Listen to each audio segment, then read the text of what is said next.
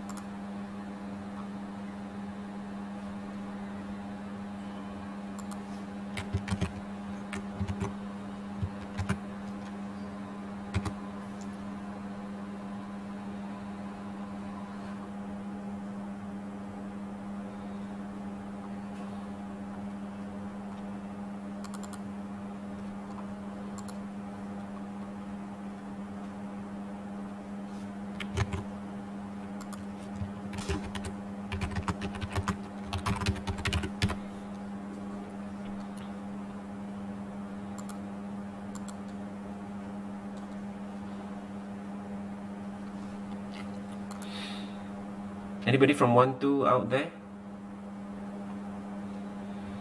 Alright, can you type in your full name and your index number for attendance?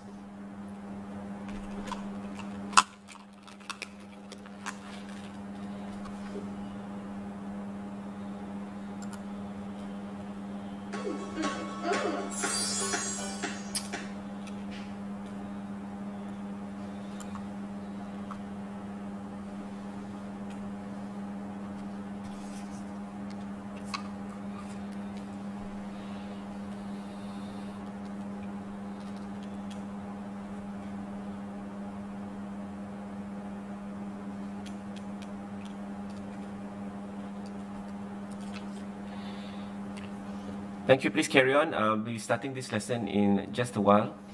There were some problems with the previous page, so I hope you understand.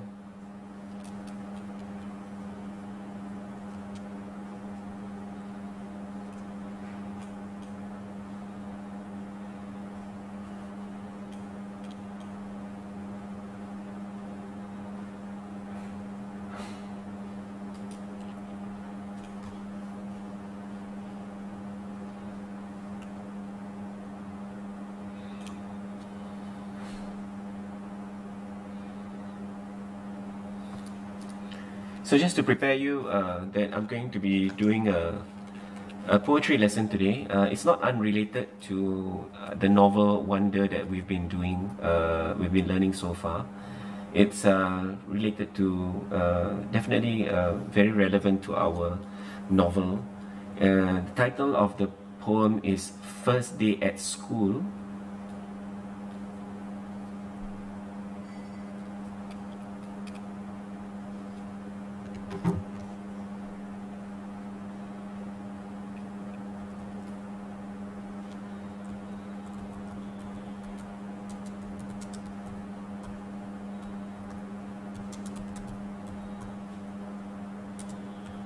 This poem is composed by Roger McGowan.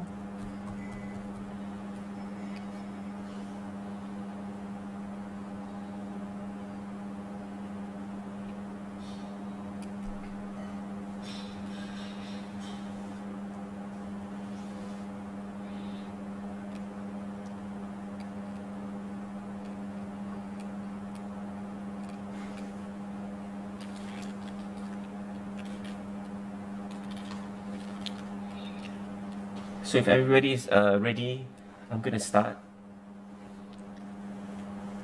Please ask your questions in the chat as you are listening to this and watching this on YouTube. So if you have any questions, don't hesitate to ask. And also I'd like to ask you for maybe feedback about anything that you see or you hear. Maybe the audio is not clear, or you're losing stream or something like that. Just please tell me.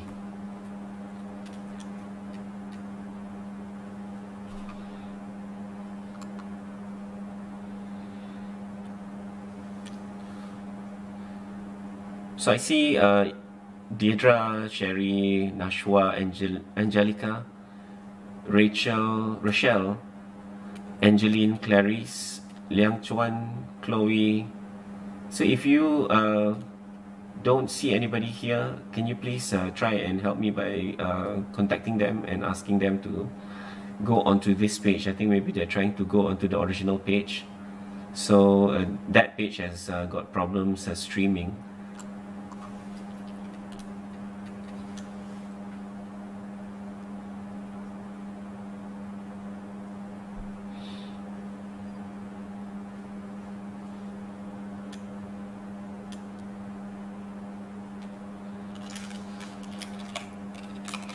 Okay, we're going to start now. So today we're going to look at the poem by Roger McGowan.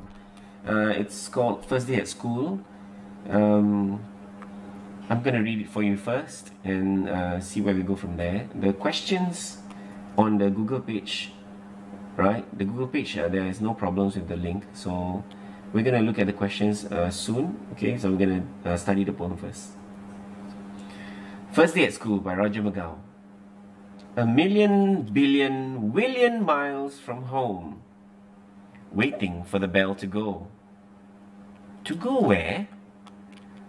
Why are they all so big, other children?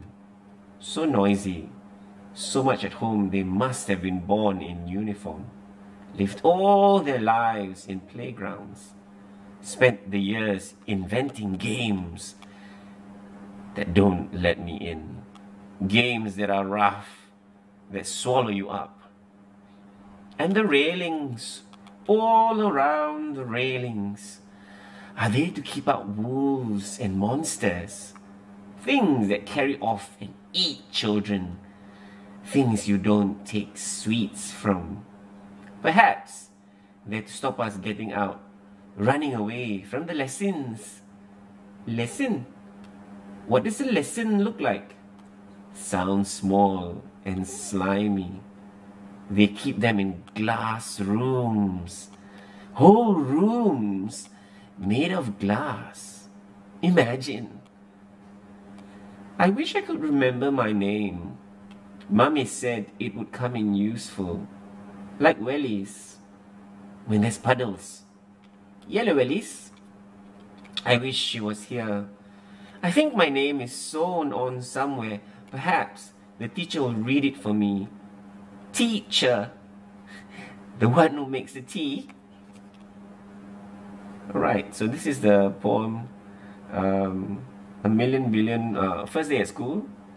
And what you probably want to ask yourself is, the first question is the subject of the poem, right? So, what is the poem about? Now, I want you to follow me in annotating your poem, right? So you have the poem in front of you. You're going to ask yourselves a few questions. One is the subject, what is it about? Secondly, of course, who is the speaker?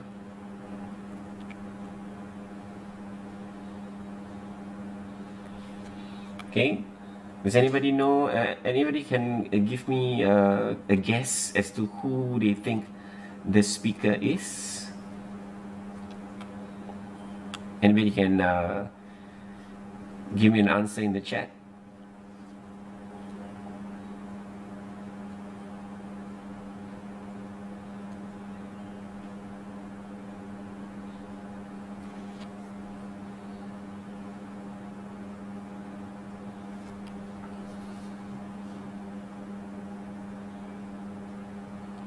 Roger? Oh no, Roger is the poet. He's the one. Yes, Myra, good. Student. Right? What kind of student is she? Or he or she, right? We don't know what kind of, is he a boy or a girl, but we know that he's a student. What kind of student? How old do you think this student is? Okay, so we have some clues. Student. Right? How do we know that this is a student? Okay, maybe the clue is obviously first day at school. So school is a very good clue. Okay, a newcomer. Why do you say a newcomer? Because it's his first day? Oh, well done, Myra. Very young. Okay, Myra is doing very well. Yeah. How do you know, first of all, that this student is a very young student? You're correct. You're right there. Okay. 12 to 13? I don't think so. He does not know his name. Well done, you run. Okay, if we look at the bottom there, the third stanza, right? He says, I wish I could remember my name. Okay, he's very scared.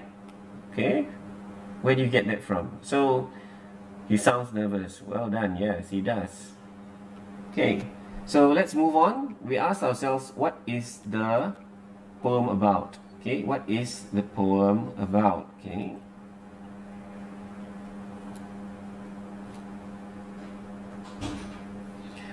Okay, the speaker is a student, obviously very young student. Let me just rewrite this. He's a very young student. It's obviously his first day at school. 7. Okay, when you're 7 years old, right? Can you remember your name already? Yeah? When is the first day that you go to school? You ask yourself. Was it in kindergarten?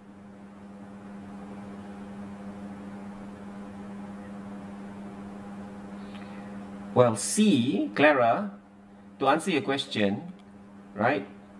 This poem is closely related to the... Hold on, just a moment.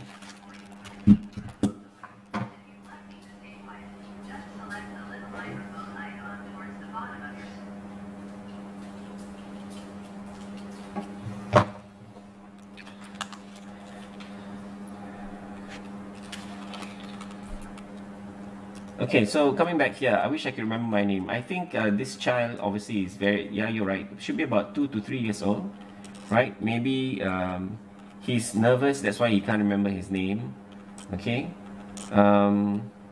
which at the same time, how does it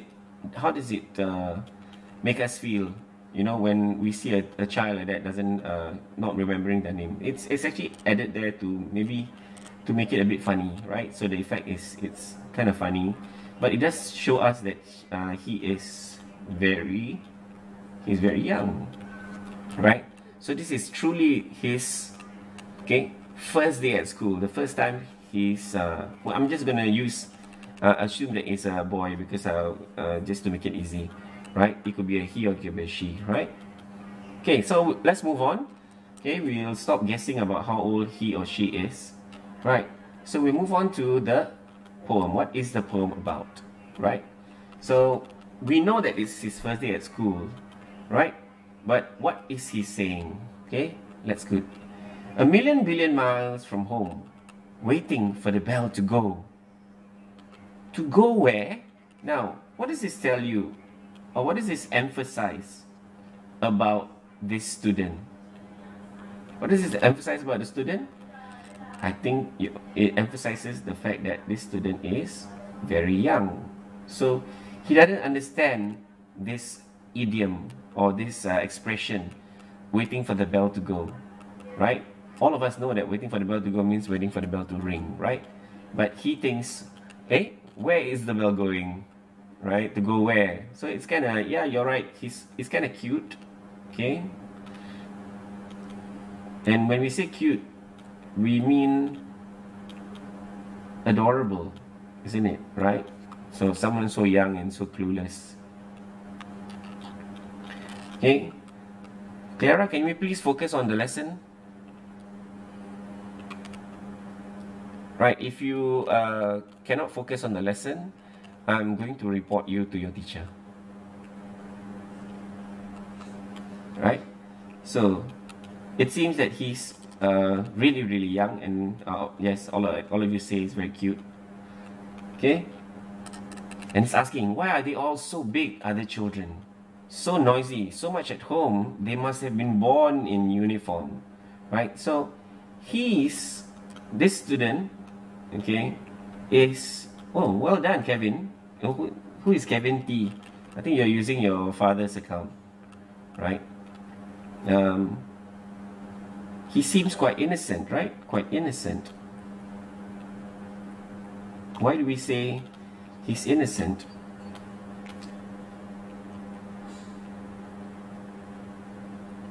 Right? Because of the fact that he's quite clueless. Okay?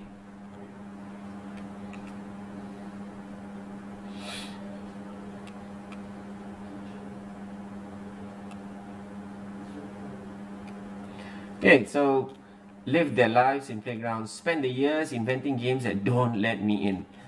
Now, does this make any, can you relate to this? Have you ever been in a situation where the big girls and the big children don't let you into their games? Right? If you have, give me a thumbs up or say yes. Okay.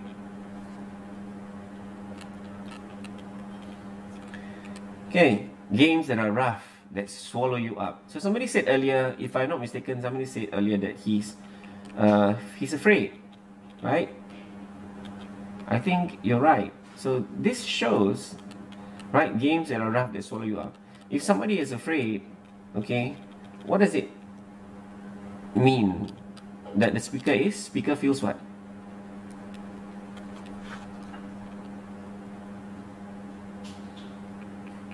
Speaker feels afraid.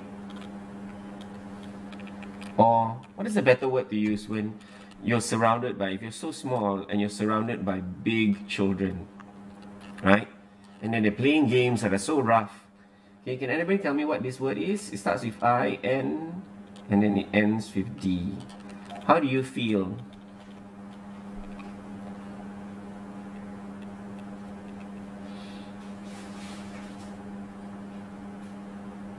Anybody can tell me this word? There are a few syllables here.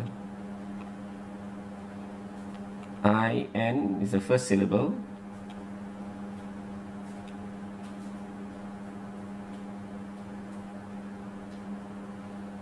Yes, Myra, very good. Intimidated,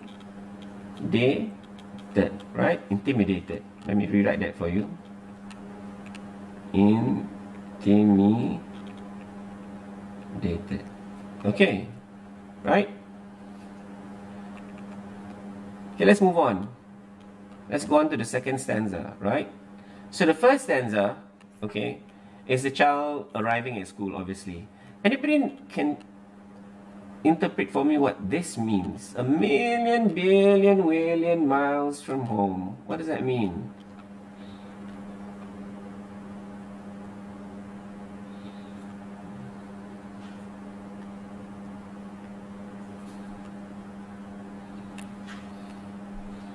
A million, billion, willion miles from home. What does that mean? Anybody?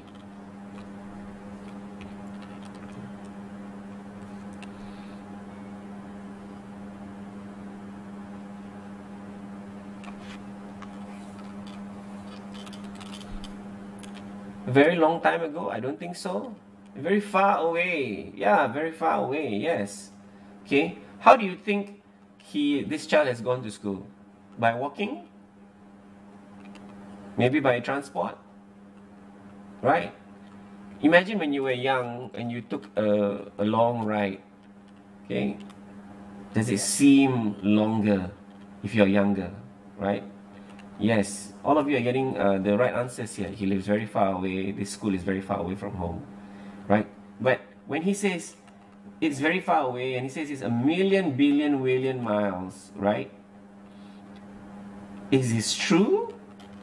That it's a million miles away? What is the speaker doing? What is the speaker doing? Okay. Can we try and figure out what this is? What is the speaker doing? Is it really a million miles away from home?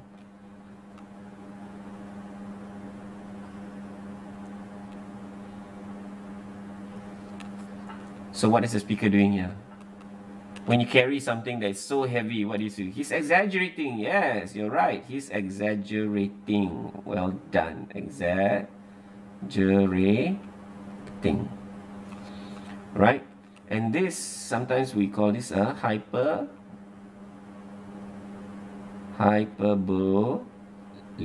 Okay? Hyperbole. Let me write that again for you. It's a hyperbole. Now, what does this do? This makes the poem quite funny, right? Sometimes we use exaggeration to make it funny. Let's move on then. Okay? So, and the railings, all around the railings, right?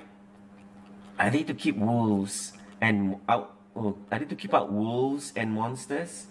Right? What does this show you about the child? Okay?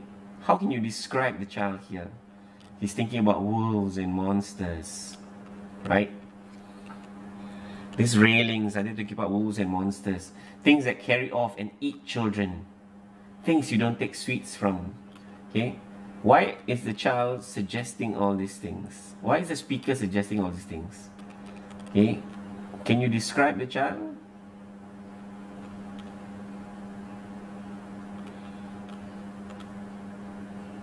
I want to ask you about your impression. Not his feelings, but what is your impression of the speaker?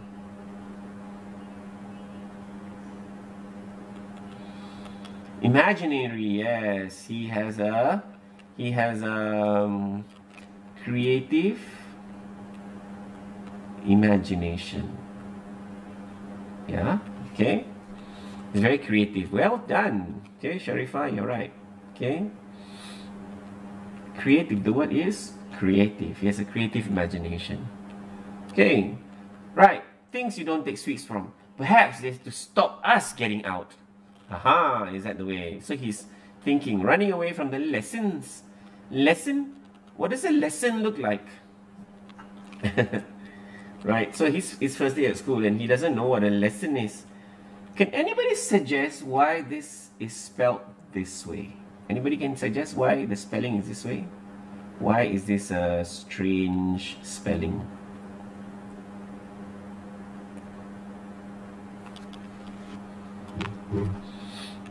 Why is lesson spelled?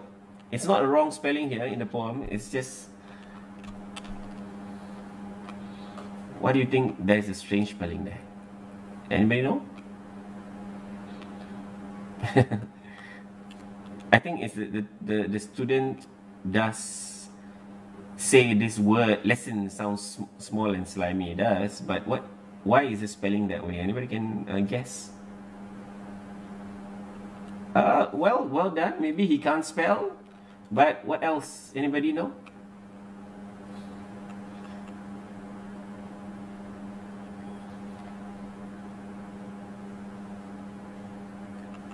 Yeah, he cannot pronounce the word. Well, it's a bit. The hint is, or the hint is about pronunciation, right?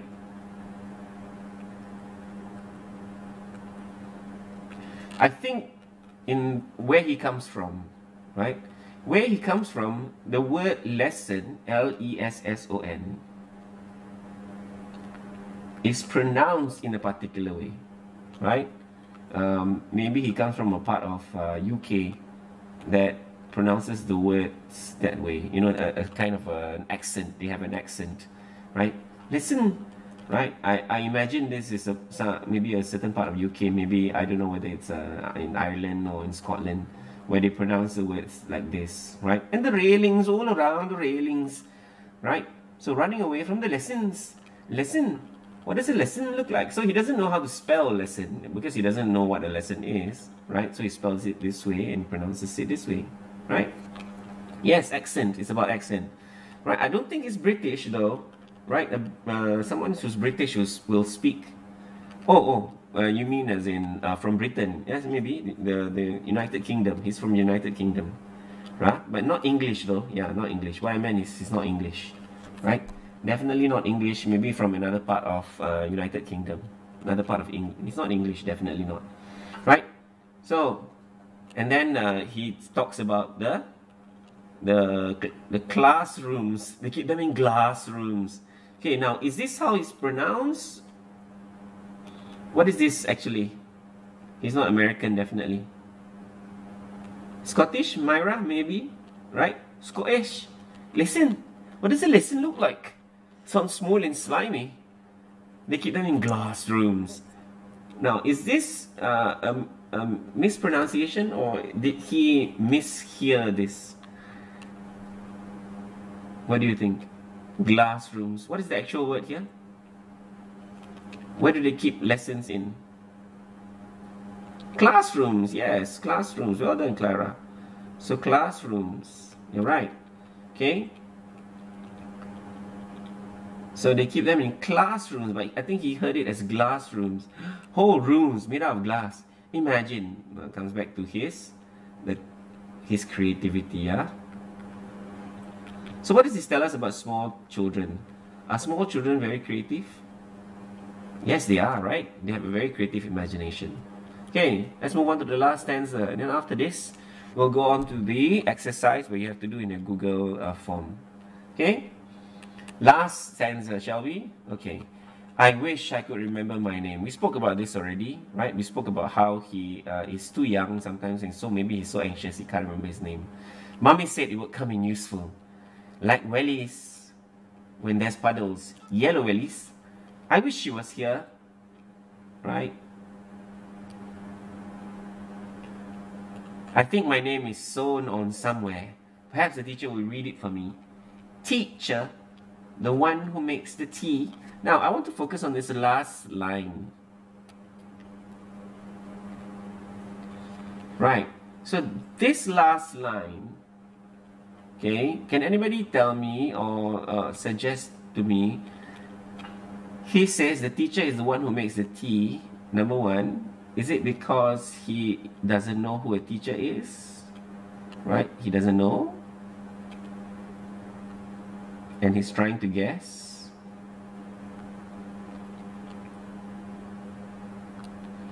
Or is it another reason? Why does he say the teacher is the one who makes the tea? Is it because he doesn't know and he's guessing? Right? Or is it for another reason?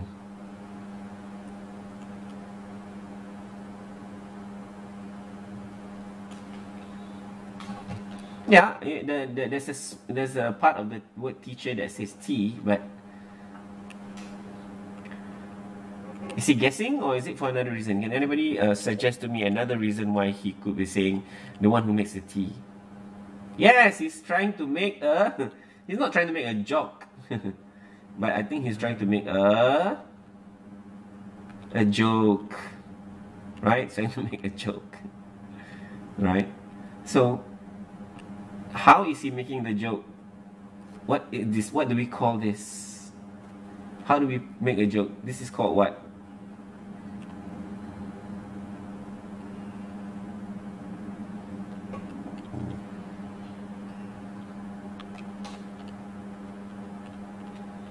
Let's assume he's trying to make a joke. Now, how is he making a joke then? Using what? What technique is this? What kind of joke is this? It is a... It starts with the letter P. Anybody know? Yes! Myra, very good. It's a pun. Okay, not sarcasm. It's a pun. Okay, what does a pun mean? It is a play on words. It's a play on words. Okay, that's what a pun is. Right? Right, so at the end of the poem, I guess he does learn a few things. He does learn what okay, maybe what a teacher is. He does learn how to make a joke, maybe. Alright, now let's go on to the questions, shall we? Now I want you to turn to your Google form. Right, I see there's one response here. Who's the person? Cheyenne has responded. Okay. Use adjectives to describe the school. Now, I want you to look at this question carefully. Huh? Okay, let's everybody look at the questions. Pay careful attention to the way the speaker describes the school. Right? So that's the instruction. The first part is for you to look at the poem carefully. How the speaker describes the school. Stanza 1 and stanza 2. Now, the question is, use adjectives to describe the school. Right? Now, is this a good answer? Is this a correct answer? Intimidated and innocent are they to keep out wolves and monsters? Now, is that what the question is asking for? What is the question asking for? Can anybody tell me?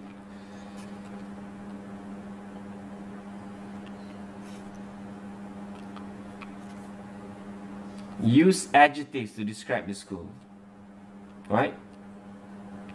So what is the question asking for? You're supposed to describe the school. What is this answer? This answer is telling you the speaker's what? This answer is telling you the speaker's feelings, right? So it's not answering the question. Okay?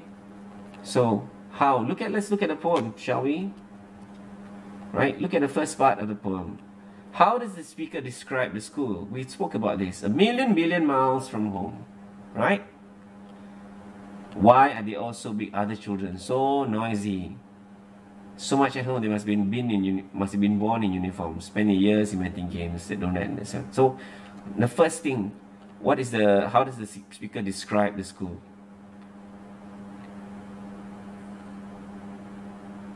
Yeah.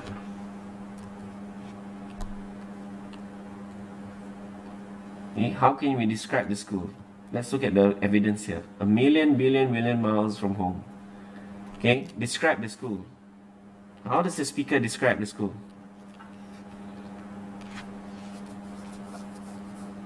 Right. School's big. I think this one, yes, it shows that the school is quite big. And the railings all around the railings. Right? The school is far away, yes. Okay, school is far away from. Okay. Noisy, very good. It's far away and very noisy.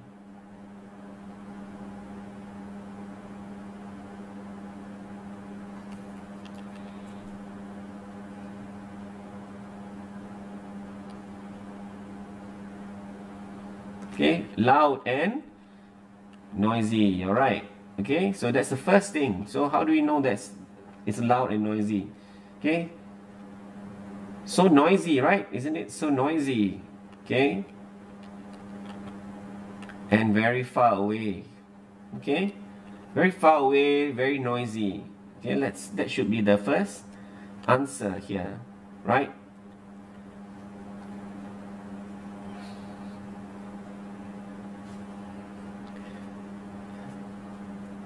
Okay, again we go back to this question, and this is not helping, right? You cannot say it's a prison. We're asking for adjectives, words that describe the school. Okay, it's far away, it's loud and noisy. That's the first thing, right? What's the second thing? Let's look at the second stanza. And the railings, all around the railings. Yeah, somebody said it's quite big, right? Perhaps they're stopping us getting away from the lessons. What does the lesson look like? And then filled with, what do you have in the school? You have glass rooms, right? So what kind of school is this? How do you describe the school? So many railings means it's quite big. Yeah, it's quite big. And then it's quite, maybe the glass rooms, you can say that it's quite it's interesting, right? Or it's new and maybe fascinating, right, to him. The school is fascinating, right? Because he says, imagine, right? What does this tell you? This tells you that he is fascinated, right? Or the school is quite Fascinating. It's a fascinating place. It has glass rooms. It has lessons that has small and slimy, right?